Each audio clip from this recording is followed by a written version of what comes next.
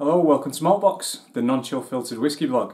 I'm Andy and this is Whiskey Review number 69, an incredibly belated whiskey review number 69. It's been a while, I do apologise for my absence, or like I said on Twitter, sorry to those of you that were kind of appreciative of the absence, or both of you. But I'm back with a whiskey review for you today, and what I'm reviewing is the Old Pulteney 18-year-old. There it is. Yeah, it's not full-size bottle, obviously. I mean, small bottle, not massive hands, massive face, etc. So the Old Pulteney 18-year-old is part of a revised lineup that came out sort of mid last year, mid 2018. So if you remember, the lineup used to consist of the 12-year-old, the 17-year-old, the 21-year-old. I'm trying to think myself now, it's been that long since I had it. And a couple of others as well above the line. There was like a 40-year-old that cost like billions and billions of dollars and whatever else. So now what they actually have, they've retained the 12-year-old, so there is still a 12-year-old in the range. There is no longer a 17. What they've actually replaced the 17 with is a 15. And then they've replaced effectively, like for like, the 18 for the 21. The other way around, you know what I mean. So the 18-year-old effectively replaces that 21 in the lineup as their kind of like flagship, extra aged, I suppose you could describe it as, single malt. Which, I'll be honest, is a real shame because the 17 and the 21 were hands down two of my favourite whiskies of all time. With a little bit of leaning towards the 17. I did review it on the blog, so if you look back through the blog archive, it is on there, and it was phenomenal. I used to love that stuff, I really did. The 17-year-old was just a pleasure to have in the collection. But times change, stocks change, company strategies change, and here we are. So we now have an 18-year-old malt. This is matured in a combination of both ex-bourbon and ex-sherry casks.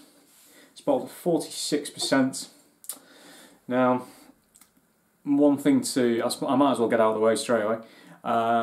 If you recall, for those of you that have been around a little while, the 17-year-old used to cost you about, what, 55, 60 quid, something like that.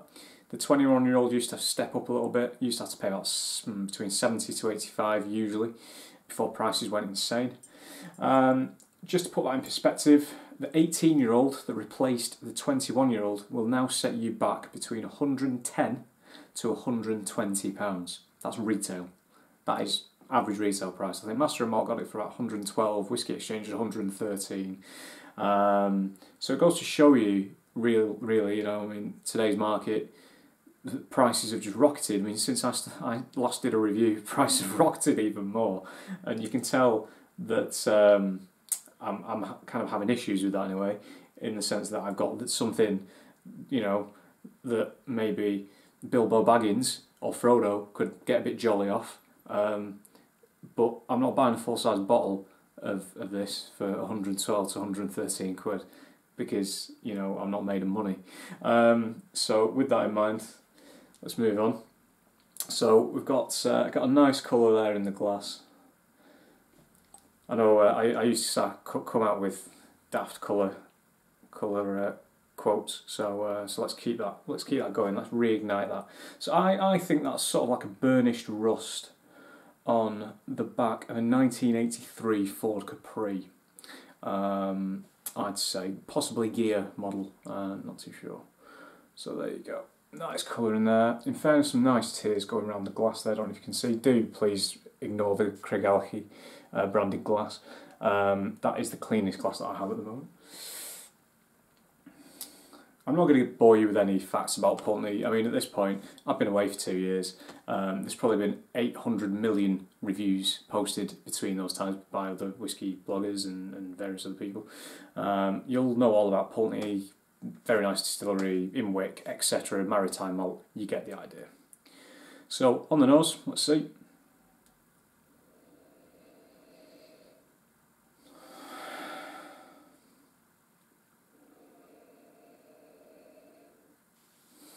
Menthol. lemon, butterscotch, salt, sea air, it still does retain that very sort of maritime, ozony sort of note that Pulteney have been using in their marketing for years on end. And in fairness, it does still carry that. It seems very rich, but at the same time quite light. It's not, you know, it's not incredibly sherry heavy. It's not overtaking it, but you can certainly tell there's some sherry cask, you know.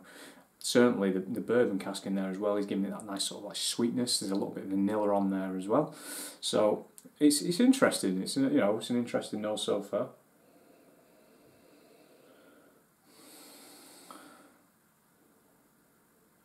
There's quite a lot of citrus there. There's some like orange peel, lemon zest maybe, a bit of sweet barley.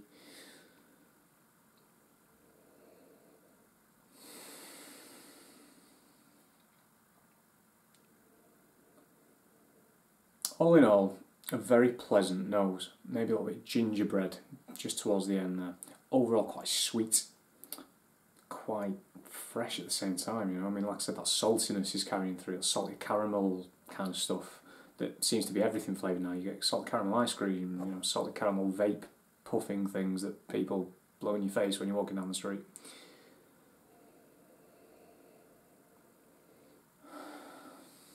Interesting. I will be adding a drop of water to this as well after we've gone through. So so yeah, you know, we'll see how it opens up basically. So onto the palate.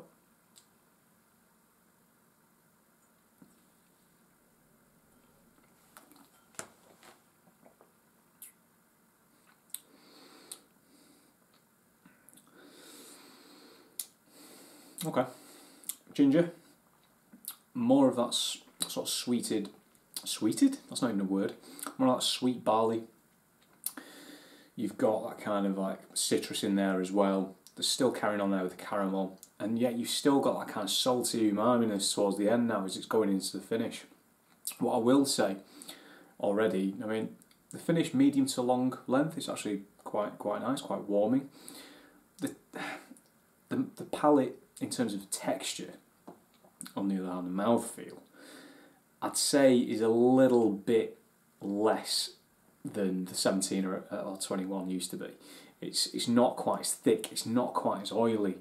It's still got a slightly oily quality to it, but it is a bit, well, in my opinion, it's quite noticeably thinner from what I've experienced so far.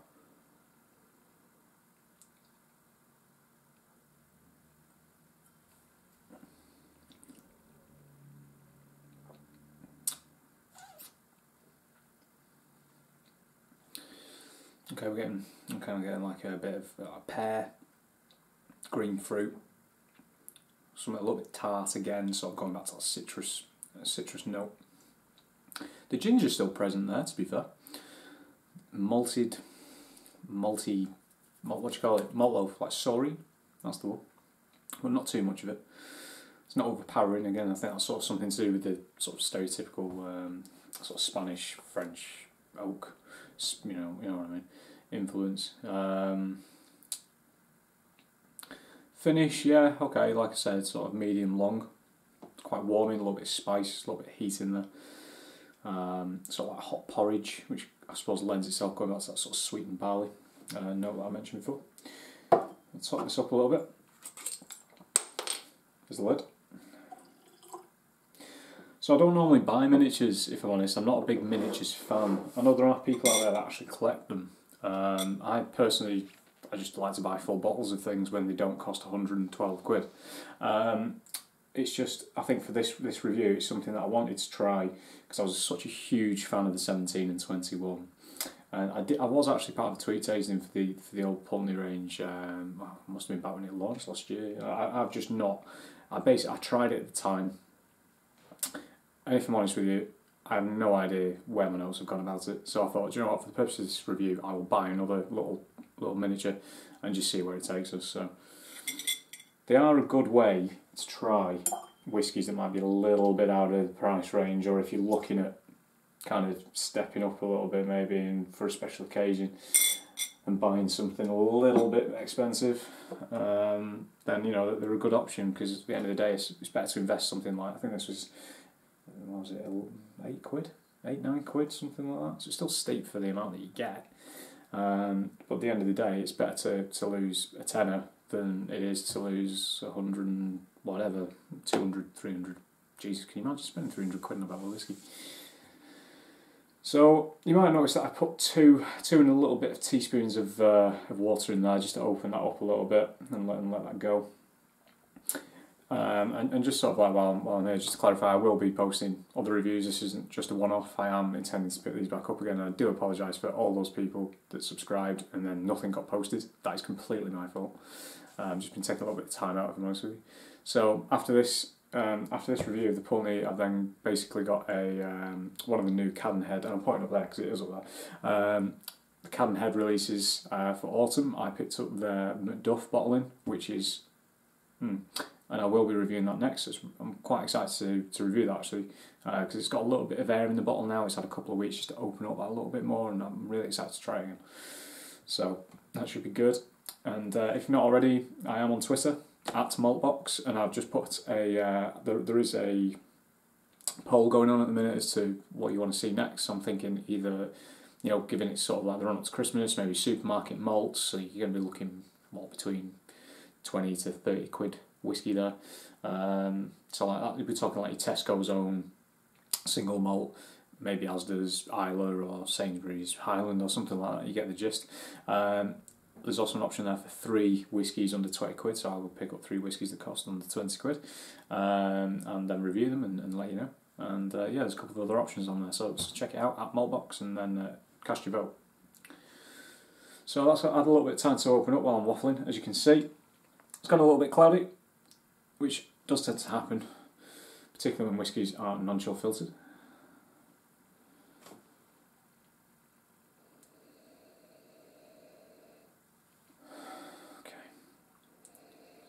So, there is still citrus there. There is still that vanilla there, but that vanilla has actually been amplified, in my opinion, on there. It's more like vanilla custard, but not like nice posh custard. We're talking like bird's custard powder. Not necessarily a bad thing. It's a little bit of comfort food, really.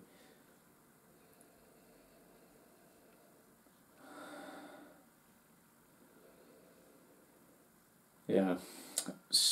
Basically just citrus, a little bit cinnamon, still got that sort of saltiness and ozoniness, but that is actually kind of muted by the addition of water.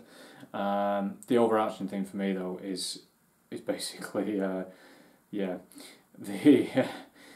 the citrus in there, and the what was I talking about before? Hang on. It's kind of, yeah, mentholy again. Yeah, the menthol's come back around. Maybe a little bit of aniseed actually. Just didn't get that on the nose before the water. Yeah, maybe just a little hint of aniseed. Well, let's see what it does to the palate anyway. I don't think it will have done any favours to the mouthfeel, given what I was saying before, that I felt it wasn't quite as oily as the previous range.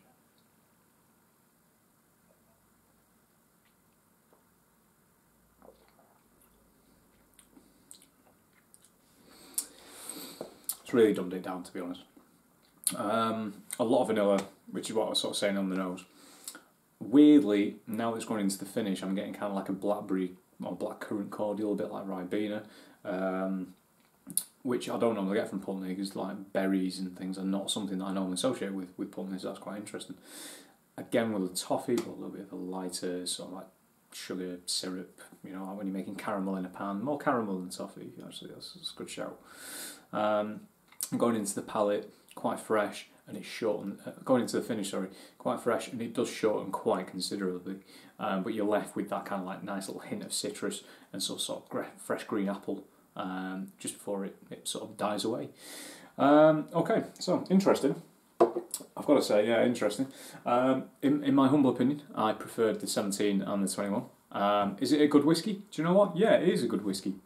Is it £112 of whiskey? No, not in my opinion. I don't normally pull my punches, so why change? I don't think it's worth 112 quid. I don't think it's worth the pricing increase. While I'm here, I mean, Pulteney, are owned by Inverhouse, who obviously also own Balblair, and you'll notice that after the Pulteney rebrand, so to speak, with their new range, they've done the same to Balblair. So Balblair used to do vintages, so you used to be able to get like the 97, which is the equivalent to a 15. I think the latest one that I had was like an 05 from memory, which was like basically a 12, 10 to 12 year old. And they've now sort of switched, reverted, if you will, to a standard range of a 12, 15 and 18, similar to Pulteney. I can't remember now off the top of my head, but I do have a couple of samples. And again, the prices have gone up a little bit, so yeah, a bit of a pattern there, really. So I think in terms of score, I'm going to give this whisky an 84 out of 100. It is a good whisky. I do still have a little bit of a soft spot for Pulteney, but I just don't quite think that this whisky is what it could have been, to put it frankly. And I don't think it is an equivalent replacement for either the 17 or the 21 in the range. It's very, very good in its own way. I just think maybe I've got a bit of rose tinted glasses. I'm not too sure. Thanks for watching. See you soon.